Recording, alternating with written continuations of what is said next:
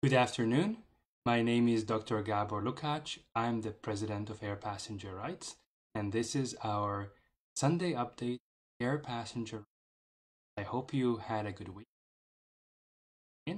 We're going to start momentarily. I'm just going to get the thumbs up from my team to see that everything is rolling.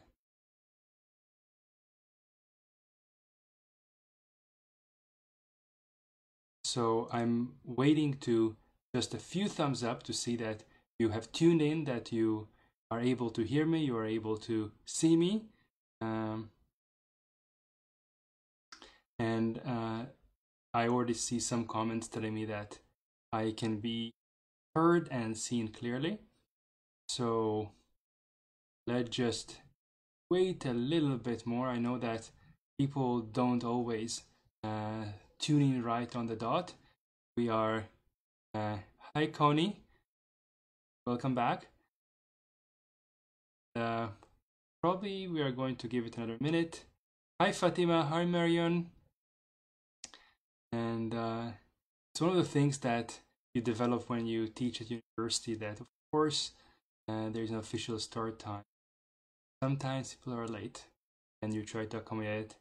Hi Chris, hi Andrea, hi Becky, hi Kirsten, hi Sheena, hi Mai, Marco. I guess you will see also from this how much lag there is between the time you type and the time that, hi Kevin, and the time that I'm responding. I think we are all great. So we should start. We are right now at around 74 people watching. Hopefully people will be joining us. Well, no, we're up to 80 actually. So let's start. And as always, I am very, very grateful to our volunteers, Martin, Dominic, Christine, and Terry, who have been helping me again through this week. This has been a very, very busy week. And we are here again on a Sunday looking for some updates, some good news, bad news. So we are going to go through everything all as usual. I just want to mention again, I'm sure I mentioned it many, many times, that if you are not following yet our Twitter feed, please do that. I just put out a tweet there a couple of minutes before start about some news that have been happening, and we are as you will see from that tweet, which I'm going to address as well. There are people in the industry who are not happy with us, who don't want the public to hear our message, and so it is very important that you do your part in disseminating the facts, the truth about the rights of passengers, and visit our Twitter feed, subscribe to it, and retweet things to share with as many people as possible. We are going to talk also about chargebacks. Don't worry, it is on the agenda. I just would like to go through some of the items first. Perhaps the most important item to go through would be the statement on vouchers, which I will have to go to it. So as you know, our reply in that proceeding in the Federal Court of Appeal was due this past Thursday. So we are going to look into just the main ideas of what we have been talking about, and switch viewer, there we go. And it is a bombastic 1,000-page document, but the parts that we really need to read are only the first 20 pages or so. And even there, we are going to just skim through things. The purpose here is not to go into great legal details. This is not a law class after all, but just to point out a few items of interest and see what sense we can make of it. So this is submitted by Simon Lin of our group, and we are very fortunate to have him on board this case. So as typical, we start with a reply with an overview where we are drawing attention to the most important points that we are dealing with right here. The Canadian Transportation Agency has been acting unlawfully, misguiding passengers into swallowing vouchers instead of demanding cash refunds, while benefiting airlines with billions of interest loans. That's a beautiful prose by Simon. We are right away jumping into pointing out that the agency has been misquoting what we were saying, and the agency admitted that the statement on voucher widely disseminated, and that there is uncontradicted evidence that there was confusion arising.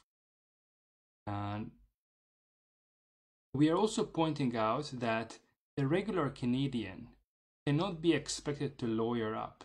So basically, if the Canadian Transportation Agency is putting out there some information, and that information is misleading and wrong, as it is the case here, then it is inevitable that the public will rely on it. And that's an important aspect for harm that we are trying to prevent here.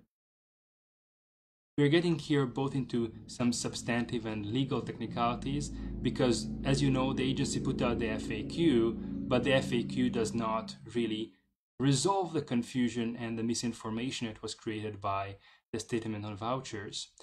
So we are addressing that both from a legal perspective with the principle that ex post facto evidence cannot be used, and also from the practical sense that there is no evidence that people who have seen the statement on vouchers would also be seeing the FAQ.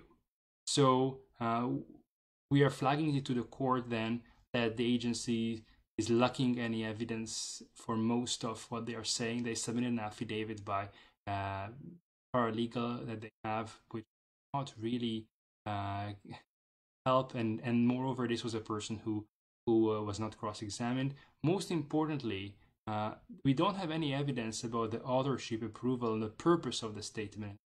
And we are asking the court to draw an adverse inference from those submissions. So adverse inference is a principle that if a party has evidence in their control and they then don't provide that evidence, and the court should assume that the evidence would have been adverse to the party's interest.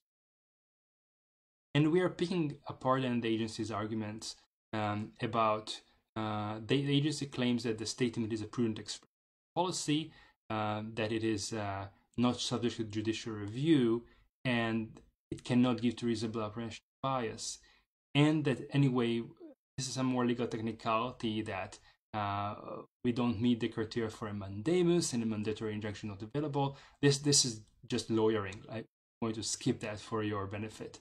Our position, our main thing that is that the agency's job is to carry out policies of Parliament, not to make them.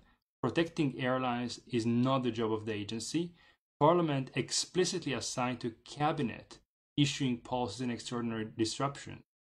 And we also found out that in 2017, Parliament removed economic viability considerations from the agency mandate.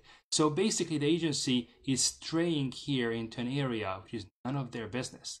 It's not to say that if the airlines need help, they have no place to go. They can lobby the government, and they're welcome to do so. And the government then has to deal with the issue and has to also assume political and legal responsibility for these actions. We are also pointing out that the policy statements of statutory bodies have to conform to the law, and as such, they are subject to judicial review. And Simon found this amazing line of authorities following an Ontario securities case that confirm that policies may give rise to reasonable apprehension of bias. So whatever the Canadian Transportation Agency was trying to argue that it cannot give rise to reasonable apprehension of bias, our position is that that's really devoid of any merit. We're also correcting here, we were referring here to the Supreme Court of Canada case, that indeed mandatory injunctions are available. So the agency, we are now picking apart in great detail what the agency said. They are trying to say that because this policy statement somehow it is immune to judicial review. And that's not the law. So we are explaining that the fundamental principle is that even policy guidance has to meet some fundamental requirements. It has to conform to the law. And that the statement fails to meet these requirements because policies to protect the airline's economic viability in extraordinary circumstances is beyond the agency's mandate, and the publications were posted in contravention of the agency's own code of conduct. And the publications advocate against both applying the letter and the spirit of the law. So this is the essence of what we are putting forward here. We explain why the agency has no mandate in protecting the airlines. It was a nice find that actually in 2017 Parliament reformed the Canada Transportation Act and removed from the act reference to economic viability of transportation. So when Parliament makes a change to legislation, that has to indicate some intent to change effect. We are also pointing out that the code of conduct applies even to those kind of policy statement. They are saying that because it's policy statement, well, that's not really us. We don't have to abide by those rules, but we are saying yes, you do have to abide. We are also arguing that the publications are contrary to the law. So we are explaining here that even under the APPR, if the cancellation is within the airline's control or it is due to safety issues and within their control, then they have to provide refunds. And the publications suggest that even in those situations, we only get vouchers. And then we go on to remind the court about the air transportation regulation and the existing case law. Our next section is really very, very technical, and it relates to the fact that about what can be reviewed by the court. So, for example, if the agency put out a statement that the sky is beautiful, that's probably would be not reviewable based on the substance. One could still maybe review it based on the fact that commenting on the color of the sky is not part of the agency's mandate. So this questions of what can and cannot be reviewed by the federal court has been a debate for decades ago, and we are pointing that out, that this debate was settled more than 2 decades ago, and the court should not allow the agency to reopen this debate on this motion. So the agency is essentially trying to re-argue things that have been decided by the courts many years ago. The agency also somehow tries to argue that there is no prejudice from the statement to passengers. And we are explaining here that there is a direct effect and prejudice for passengers. After all of you have seen it about the passengers who try to get chargebacks, who try to go get insurance claims, and are facing those bogus statements by Canadian Transportation Agency by the airlines. So we are dealing with that as well, and then we address squarely the point that the court has jurisdiction to issue an injunction, and that the court can restrain members from dealing with refund complaints. One of the things we would like is an injunction to prevent those members and the agency who has been participating in issuing such a misleading statement from then deciding complaints about refunds, even that they have already made up their minds about it. So we cite case law on that point as well. And then we switch gears to talk about the need for an urgent judicial intervention. I'm thinking what probably is the most important point here for non-lawyers. Number of you mentioned that there's deafening silence from the government, and we are pointing that out. The complete silence in the affidavit is baffling.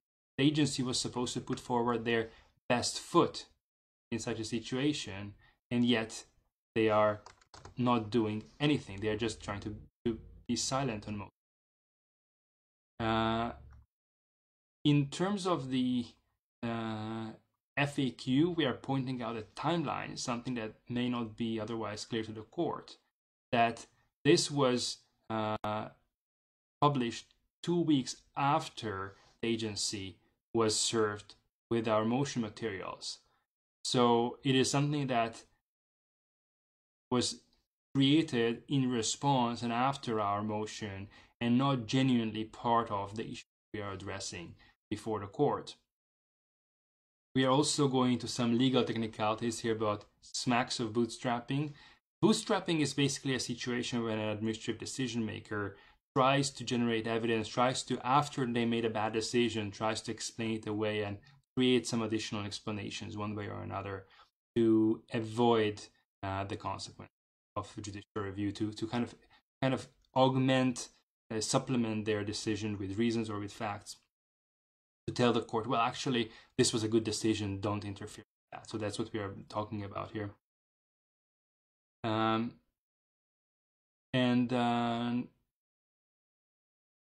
The agency cited some other cases where they issued some policy guidances, but in all of those cases, there was a clear disclaimer. They were true economic regulations matters, and they did not involve interjecting into live controversy between opposite parties or suggesting undermining the law as an appropriate approach. And so we also then discussed the irreparable harm, which I don't think I need to explain it to you very much, and the aspect that people have the right to be heard by independent decision maker, which partial one, which doesn't happen here. And then we address the balance of convenience aspect, that the agency has no stake in it. The agency will not be inconvenienced by having to remove the statement. It is, the main issue is that it's only the airlines that hope to maintain the publication to deter passengers from refund demand, as evident from NAACC's attempts to intervene. So let's remember that last week, the National Airline Council of Canada attempted to butt into this court proceeding. They sought a leave to intervene and they were dismissed. They were unsuccessful. So that's what we are mentioning here. And we are also pointing out that the agency is telling people that, oh, well, if passengers are not happy with what we are going to do with the complaints, then they can go to the Federal Court of Appeal. And we are saying that it would be fine and dandy, but it would result in hopelessly flooding the court with similar imperative leave to appeal applications and appeals, and that would not be needed.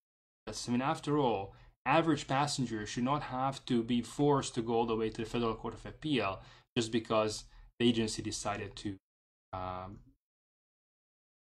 side basically with their airlines and act mandate they were required to do.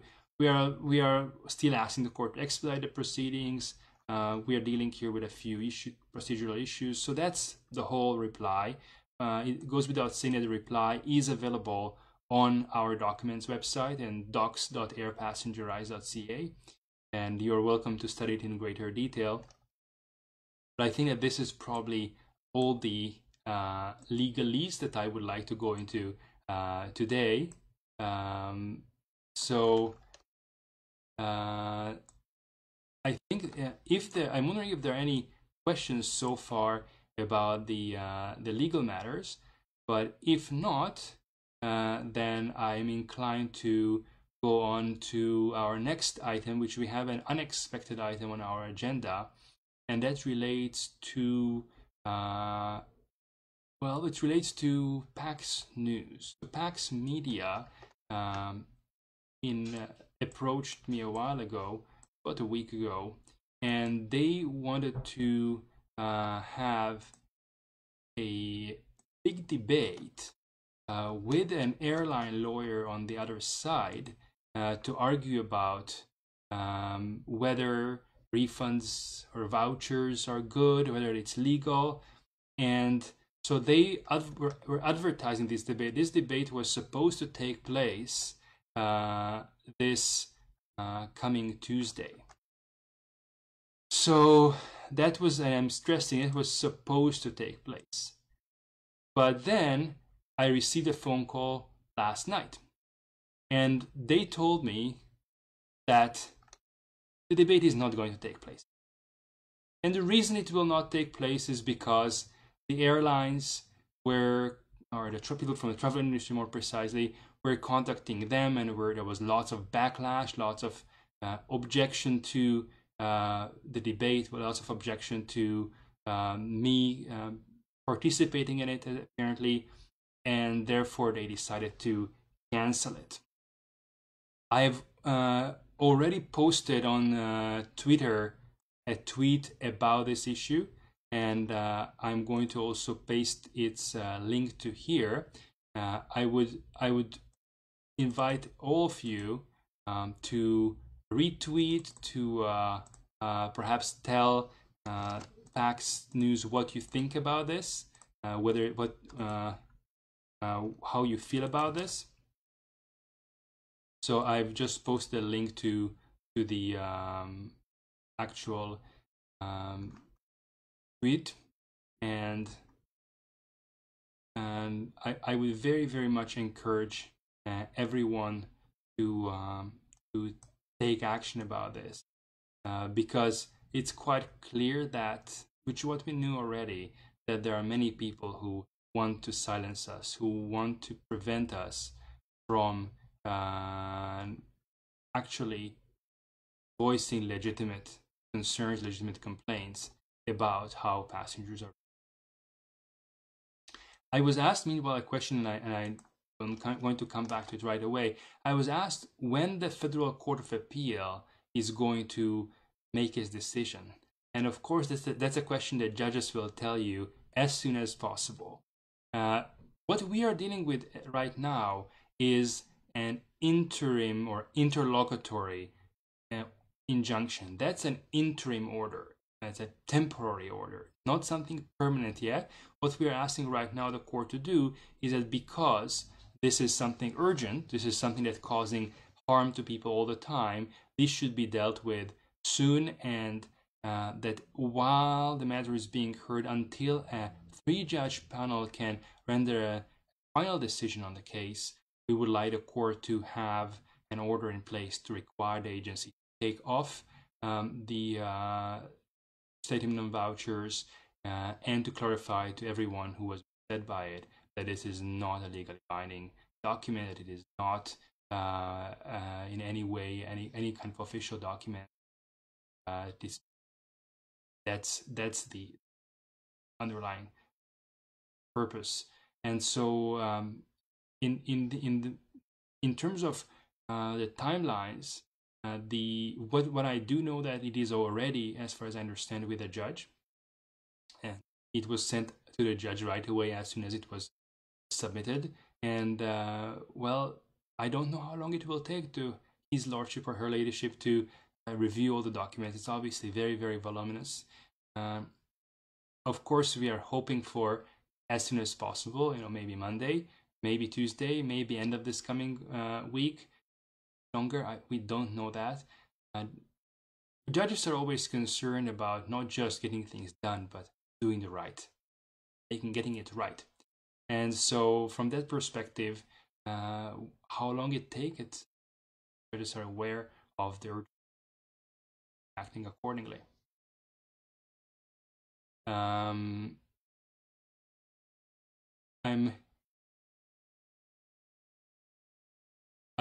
wondering if there are any other questions so far. Look at my little agenda. Yes. So in terms of the class action, I think we have 2 news items on the list. I promised to give you a class action update. One of them is a quite simple one. Let me just find a document.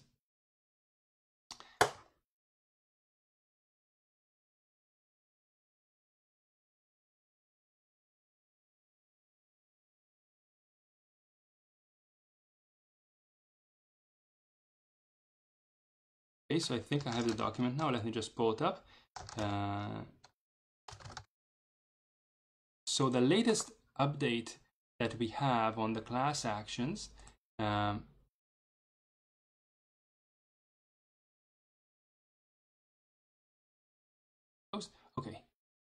So the latest update is a direction from Friday in the class action. And the direction, I'm going to make it a bit bigger so that you will be able to see. So this is the class action in the federal court, just to be clear. This is in the federal court. And this direction was issued on May 8th, that's on Friday. And there are two things. It's issued by protonotary ring. Protonotaries used to be called associate judges. They are judiciary decision makers who help run cases and help. They can deal with many things that judges can, not with everything. But in a big class action, in this case, they appointed both a protonotary and the judge to run the case. And the good news is that they also asked the plaintiff to submit, in consultation with the defendant, the dates and times of availability for a case management conference. So case management conference is basically a place where with the protonotary or a judge, the parties agree on timelines. You need to think of it a bit like when you have there's a duel and they agree what kind of guns you're going to use and from what distance you're going to shoot at each other. Something similar to that, but way more peaceful. You just basically agree on timelines. And of course, defendants typically push back. They want to have as generous timelines as they can get, while plaintiffs typically want as tight timelines as they can master. So it's one of those interesting situations that lawyers handle among each other. And I'm going now to switch back to answering questions. So Pat Agar was asking, what are the consequences of a CT not making themselves available at the hearing recently as a no-show in regards to the course dealing with a no-show? So Pat, the agency was a no-show at the cross-examination. Cross-examination is where our counsel would have been able to ask questions from the agency's affiant and would have been able to also ask the agency's affiant to produce documents. In terms of the consequences, those are being dealt with in our reply. We mentioned it just very briefly that in such situations, normally the procedure would be to strike out the affidavit. But in this case, what we are asking the court, because we want to proceed very quickly, is that the court simply draw an adverse inference from conduct. We are inviting the court to conclude that the reason that the cross-examination was a no-show is because the agency expected that the answer to the question that we would have asked would have been harming their case. That's what adverse inference means. Maria is asking, what is a case management conference? So a case management conference, this is a situation where the parties meet with the judge or protonotary to decide procedures, to decide timelines. It is a procedural matter. It's a way to, when the court rules provide timelines for many, but in practice, it's often difficult because the case is complex, because there is lots of evidence, because lawyers may be very busy. So case conferences where parties, with the help of a judge, and ultimately the court sets the timelines, but they decide on some timelines. Normally its purpose. Chris Duffy was asking also, is the best case scenario with the Federal Court of Appeal ruling for the state on vouchers to be taken down? Has anything else been asked? So Chris, in the Federal Court of Appeal, what we are asking, and we can pull up the exact notice of application, is that the statement be taken down, that there will be a declaration by the court that it has no force of law, it's no legal effect, and that the Canadian Transportation Agency be basically prevented from adjudicating those refund complaints and therefore engage in biased decision making. So that way, they will not be able to taint the proceeding, taint the process with their quite problematic behavior. This case is not going to issue some kind of final decision. Yes, everybody is entitled to a refund. That's not the issue today on this case before court. But it is important that, first of all, the misinformation be brought to a halt. It is not going to be that kind of movie-like victory with a flag in the background, and even the best case scenario is not going to be anything like that. The way you need to think generally of what happens in most court proceedings is imagine scales of justice, and the judge is going to say, well, one side is just a little bit heavier than the other. That's typically what you find in most judgments. Judges are aware of the responsibility they have and that they have to be careful with what they are saying. And I don't expect I don't expect any kind of bombastic judgment to come out, because that's not how judges talk. That happens only in movies. What I'm hoping for is a very precise legal analysis of the issue and a finding by the court that the agency has been acting, that the agency has been stepping outside of their mandate. They've been trying to help airlines with their cash flows instead of passengers. That's really the focus. And that the agency has to take down the statement, has to inform everybody who was misinformed that this is no longer online, it is correct, to essentially rectify in some way. And that's something that the court and possibly lawyers will work out with the exact wording of the order. But the bottom line is to fix the situation. That's really, this statement created an enormous amount of damage, enormous amount of harm to the public, and somehow we need to do our best to fix it. The agency has to. That's really.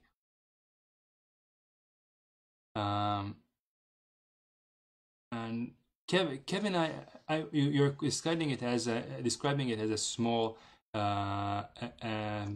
small battle in a big war. I would say it would be a very important step in the right direction. But we also need to bear in mind that what we have now is just a temporary. Whether we win or lose, the case will be heard, the merits of the case will be heard by a 3-panel court. This now is heard by a single judge, but the merits of the case will be heard by a 3-panel court at a later date. And right now, we're just dealing with the current situation about a quick ramp.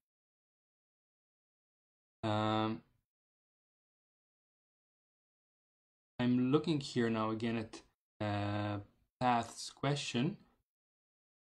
Given that certain press media are now presenting as fact the CT in proper legal position, for example, David Olive Toronto Star reference, to the same first statement of the CTA, what action is intended to deal with that?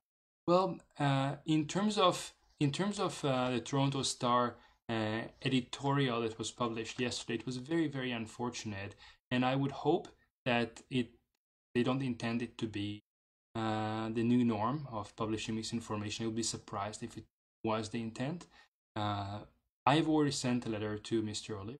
I've copied it to the public editor.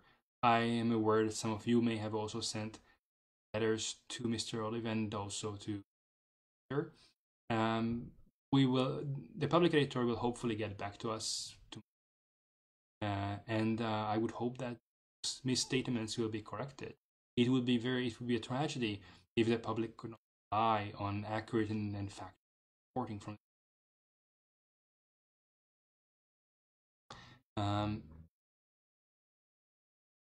I'm seeing here one question that I'm going to just jump into, and then probably we should talk about chargebacks. Before that, we should mention also that let me do first question, another class action comment, and then talk about chargebacks. So Chris is asking, the airline hasn't used the word canceled and only has changed the itinerary and are trying to force you into canceling your trip.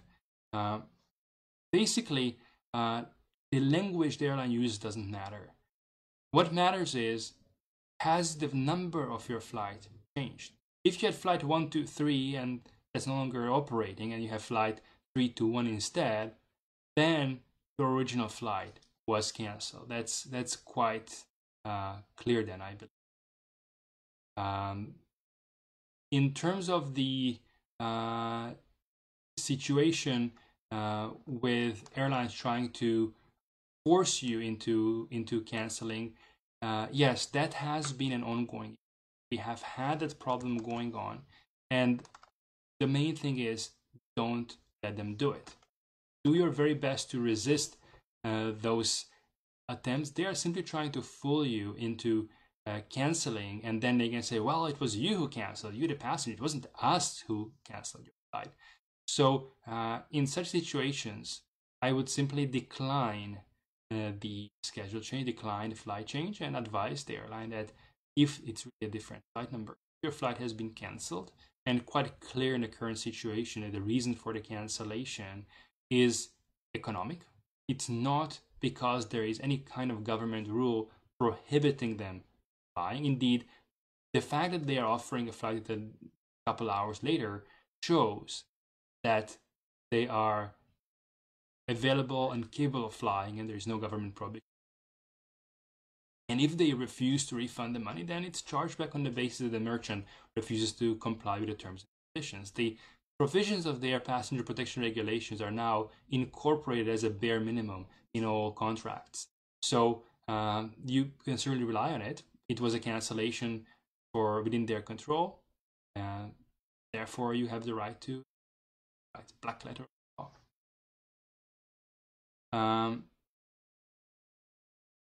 I'm hearing here comments about problems with the audio.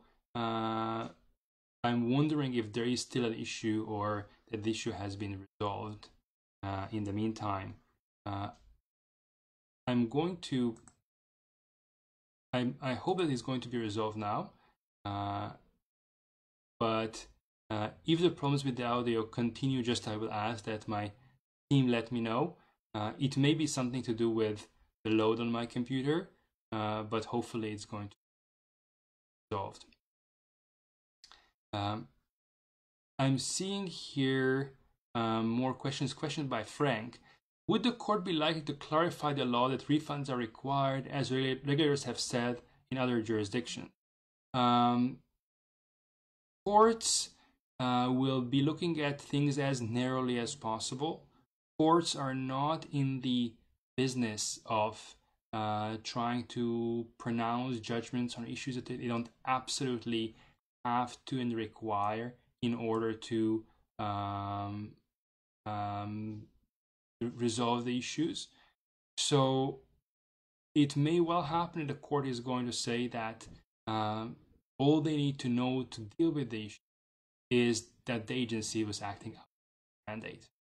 And that's perfectly good. So Nikolai is asking, airline told me around our spin that they are canceling flight for my children's safety.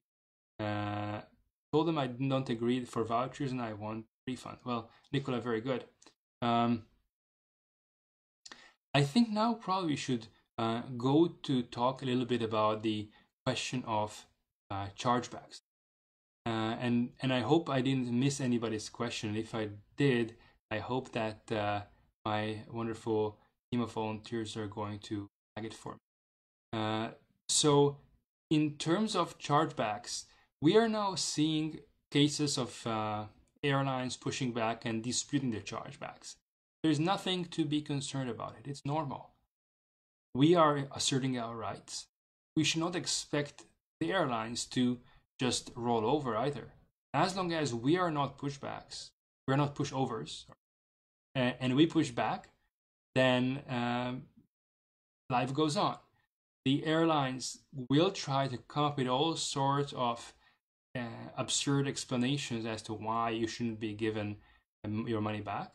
And our job is to, in such situations, to write back to the credit card company and give good, sound reasoning why the airline's arguments are flawed and why you are actually entitled to a refund or airfare that you pay, vacation that you pay.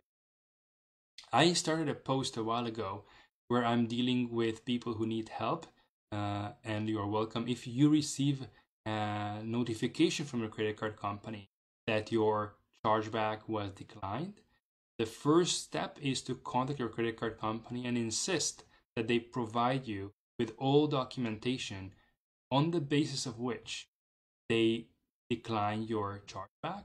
And then you do have a right to submit a rebuttal and have the entire dispute brought to arbitration, either by Visa or MasterCard International. Your credit card issuer is not the place of last resort here. It's just a kind of preliminary stage. Their job is, in some ways, to collect the information from you, collect the information from the merchant, but it's not the end of the road. So we have already been responding to many of those airline disputes, and airlines will make all sorts of absurd claims, including that they cancel your flight due to government prohibition. Also, we do know that in Canada, there was no government prohibition that prevents flying. There have been advisories, recommendations, but not actual. And we do have documentation of that. So we are submitting those things for all passengers who are facing such situations. Sheena is asking another chargeback question for QPs. I have received a chargeback on my Visa. I have taken the money from a credit card and put it in a bank account. Credit card has been closed. If the airlines demand money back, how can they get it if I just say no? So, of course, you are raising an interesting question. The credit card company will come back to you and say you actually owe us money. But certainly, having a situation where the money is back into your account and you don't even have a credit card anymore with that company makes it practically a bit more difficult for them to get back the money. But the situation is not different than you refusing to pay your credit card balance. So, and for say a false transaction, I'm not saying that you would ever refuse to pay what you owe if it is legitimate charge. But if you have a fraudulent charge, it's an extreme case, on your credit card company, you complain to the credit card and say, I didn't authorize this $1,000 diamond on the credit card. I didn't buy that. I wasn't there. I was here in Canada and that charge is from California. And they ignore you. I would just not pay because it's obvious that the credit card company is trying to make you pay for something liable. So in a situation described by Sheena, it makes them perhaps a bit more difficult in practical terms to go after you, but certainly just closing a credit card doesn't mean that you don't have to pay legally if otherwise you owe them money. The point is that you don't owe them money because you didn't receive the services that you were supposed to receive. So if the airline comes back and disputes a chargeback and then they repost it to your account and they try to contact you and say, well, you actually have to pay it, then the first response, Sheena, is, well, before I would pay anything, show me the documents that the airline submitted. And if you don't show those documents to me, if you're not willing to follow the proper procedure for dispute, I won't pay. And they can try to go after you. They can try to put something in your credit record. But then the response is, well, if you put something false on my credit record, something which has no basis, I'm going to sue you for defamation. So don't be just scared about a typical rant by credit card companies that, oh, we're going to ruin your credit card rating, we are going to do this or that to you, collection and so on. Because in this case, you are disputing the amount. They cannot go after you for a collection unless they have an actual judgment against. If they get a judgment, they would have to work very hard if you have been consistently disputing the charges and if there is clear proof that you didn't receive the services. So if you push back hard enough, I suspect that most of those credit cards will realize that the path of least resistance is the airline and not you. Michelle is asking about chargebacks. 2 different agents from my bank have told me that I can only claim for that after the date of my flight, June 24th, even though the flights are cancelled. This is a bit tricky. I would say that initiating a chargeback after the day of your flight passes is really the kind of the foolproof way of doing it. Because then there's no possibility that the airline in the last minute will come up with different itinerary, will say, oh, we are going to transport you via these 3 cities to your destination, and somehow weasel out of it. So it's certainly the most efficient way, and perhaps that's why they wanted to do it that way. Technically, if there's a clear repudiation, clear statement from the airline, we are not providing the services, you have every right on earth to initiate a chargeback. It's a question of how much you want to fight over that specific point with your credit card company. It's a question of personal taste. I would certainly record a credit card company and document that they confirm to you that after the date of your flight, you will be able to pursue your chargeback, so you will not lose your right somehow for a chargeback.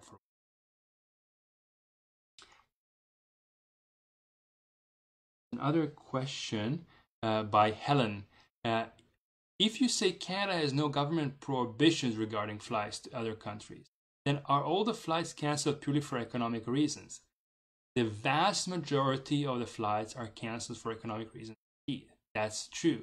Most passengers would possibly not be able to enter the destination country. So, for example, I'm a Hungarian citizen.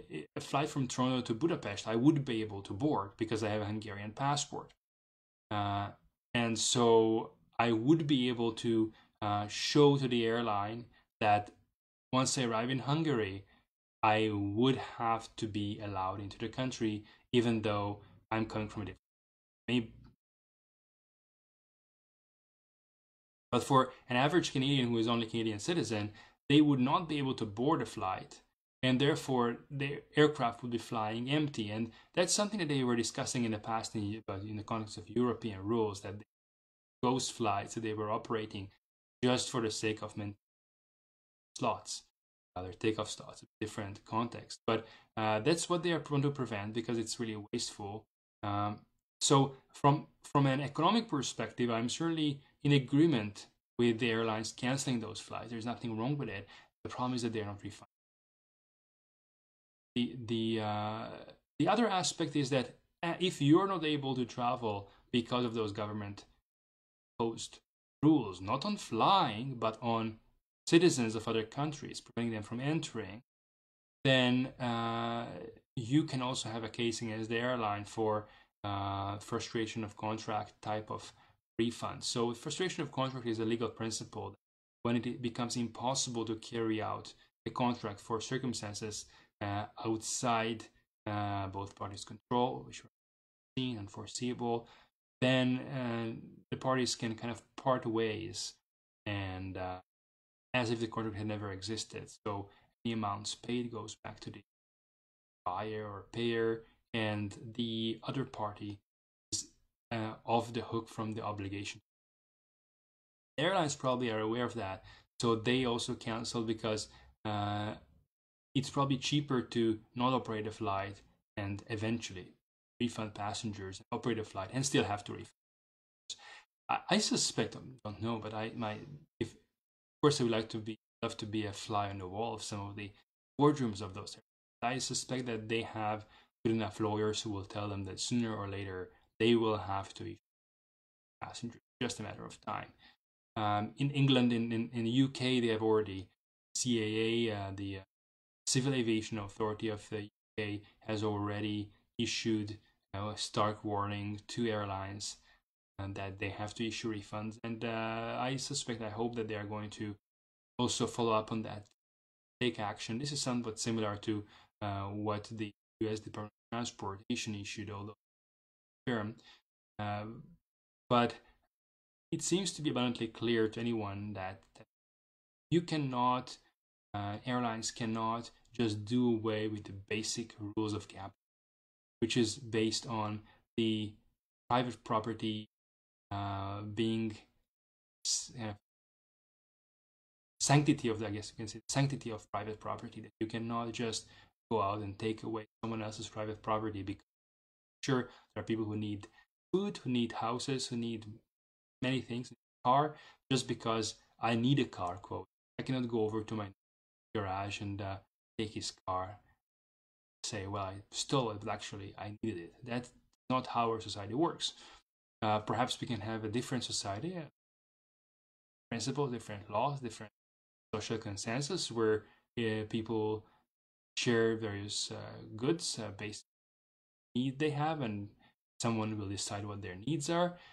There have been such attempts for that in history. At least they weren't exactly working. I'm not saying that they are morally wrong. I'm saying that unfortunately they weren't exactly working. One thing is clear, that the principle that rich people can pocket the money of average Canadians, those wealthy corporations can steal your money just because they need it for their survival, is a very dangerous argument because it cuts both ways. Very quickly, you may have infuriated mob of people who have been laid off and hungry and going into the nicer parts of the town because they need food. And quite frankly, that need for food is quite more real and immediate than perhaps Air Canada's need. Pat is asking, I initiated a chargeback 3 weeks ago with RBC Visa. I noticed credit from Sunwing on Friday, not full amount, minus the deposit, $500. Well, Pat, I think that perhaps Sunwing is trying to play some kind of hedge games, trying to say, well, we're going to refund this, but not the other part. They're trying to make up some kind of explanations to what they're doing. I would just say, relax, pursue your chargeback, pursue your rights, and obviously you shouldn't be double dipping. So if for some reason they refunded a portion of your what you paid, and the remaining amount, the full amount is then again charged back to you, then eventually you will have to clear it up with your credit card company, that you should not be getting by the end of the day more in total than what you're. Just be careful about. Anne is asking, if the voucher is refused, which is what I've done. When the voucher does expire because not convenient for me to go, can I still continue to get my money back? Well, refusing the voucher is the most important step to be able to enforce your rights through a chargeback.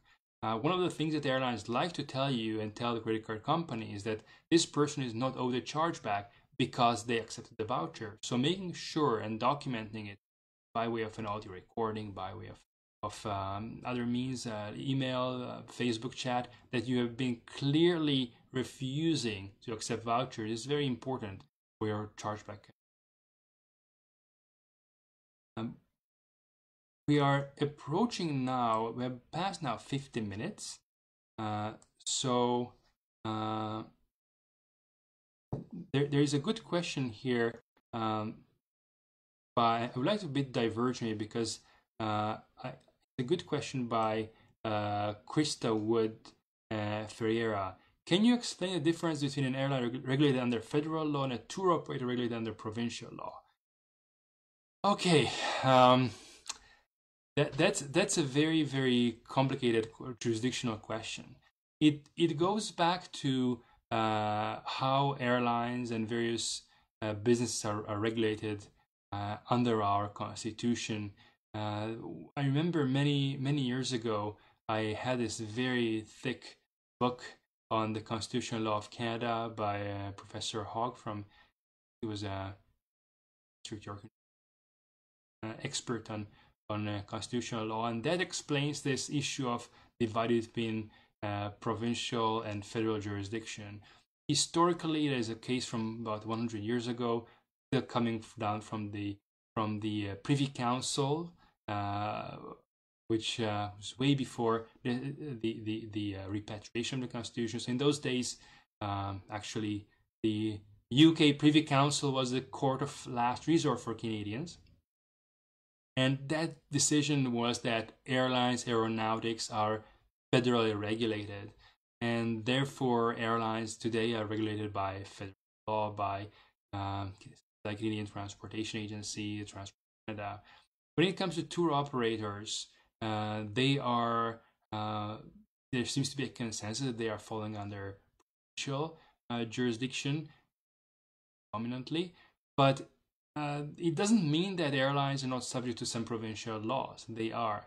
One of them is, of course, the Consumer Protection Act, which is a statute of general applicability. So it's a what we're talking about, Krista, is really a constitutional law minefield, and there are notions like interjurisdictional immunity, where one branch, so the federal people who are federally regulated can say, no, this provincial law doesn't apply to us because there's a federal legislation in place and it's exhaustive.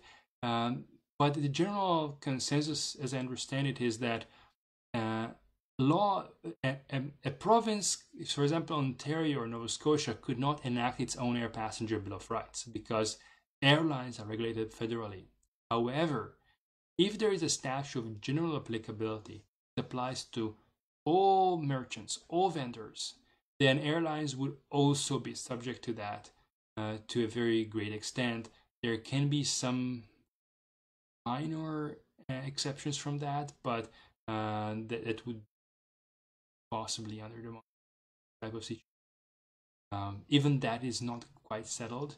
For example, in the US, I've just seen a case law which said no. State law. The US is a bit of a similar situation. But to answer Krista's question, in terms of chargeback, I don't think that it really affects fundamentally your chargeback rights. The chargeback, if you're in Ontario, Krista, then your chargeback right is not simply a matter of your credit card's policy, but also a matter of Ontario Consumer Protection Act, Section 7, 26, and 9. And so whether it's the airline or the tour company, if you didn't receive the services you had paid for, those provisions apply and you are entitled. Scrolling here slowly down, I see here another question by Karina. Chargeback question. Used a travel agency to buy my tickets, but the charge came through as Air Canada. Now that I opened the dispute and got my temporary credit, I'm like in the limbo because of the flights may get resumed, but the Air Canada can challenge or not my chargeback. So to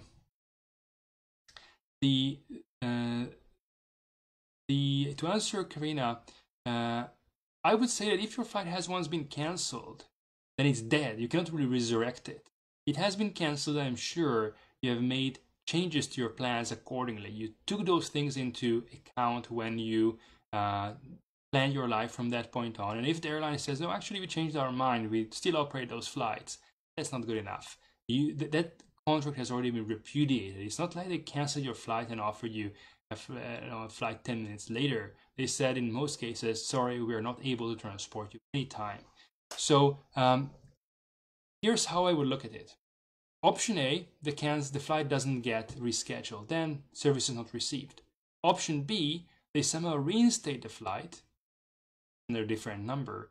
Then your flight was canceled clearly for reasons other than outside the airline's control. If the airline can switch back and forth the flights, then quite clearly they are doing it for economic reasons and not because there is some kind of objective factor outside their control.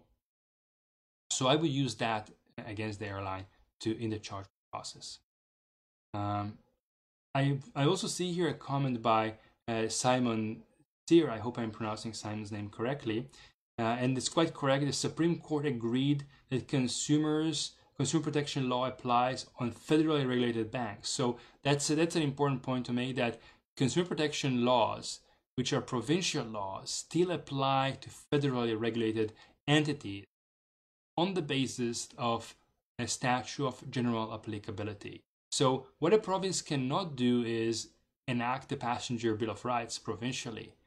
But what they can do is have a general law, for example, about gift cards and their expiry, about right to chargebacks, about consequences for merchants that don't comply with some legal obligations, and those would apply to airlines as well. Pat is also saying, I've tried through many means to try and determine which rules govern Royal Air Maroc and cannot determine it. Can you tell me whose rules govern them in the if you cancel flights from Morocco to Montreal?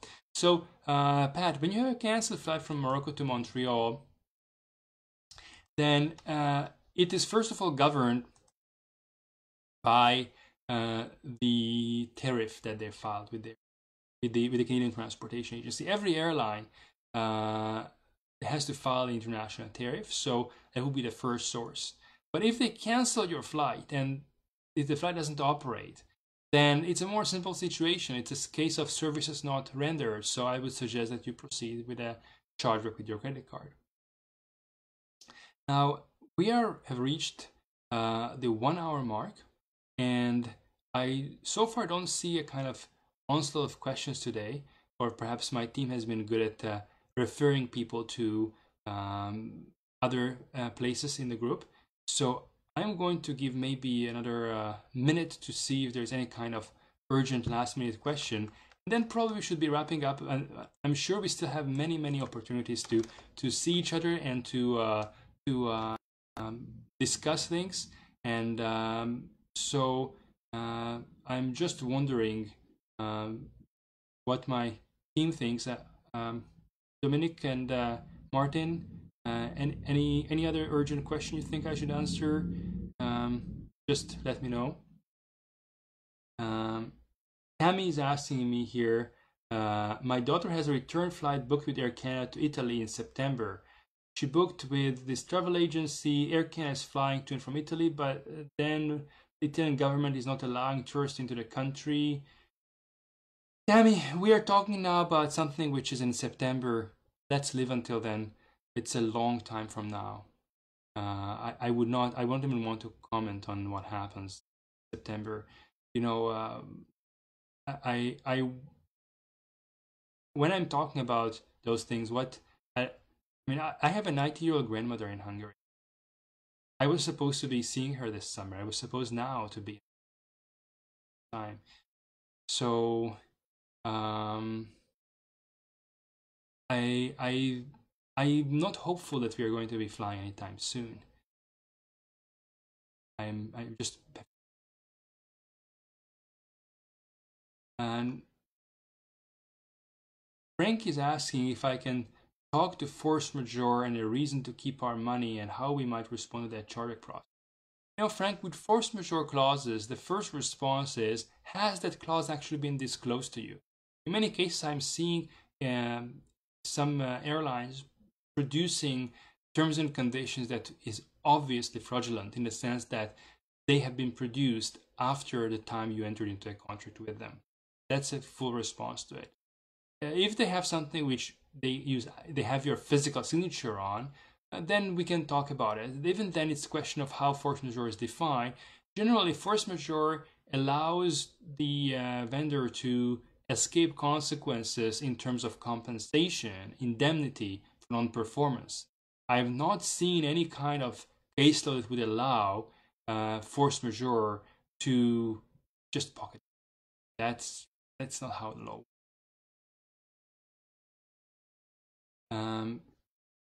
I see here one more question by Marco. Due to current issues, can we cancel flights based on medical issues?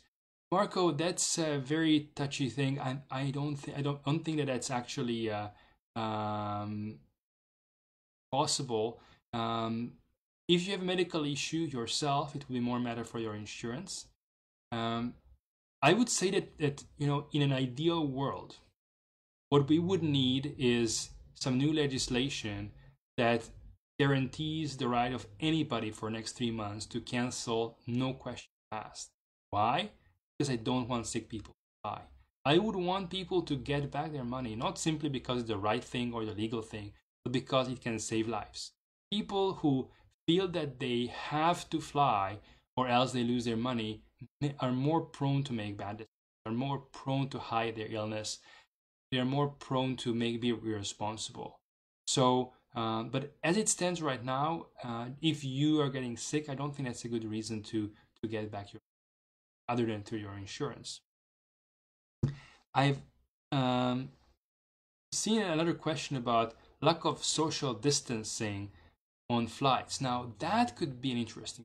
If an airline fails to provide reasonable and required social distancing on board the flight, that's a perfectly good reason to refuse to travel and insist on a full refund, because then it is the airline that is breaking the law. They are not acting in a way that allows you to fly.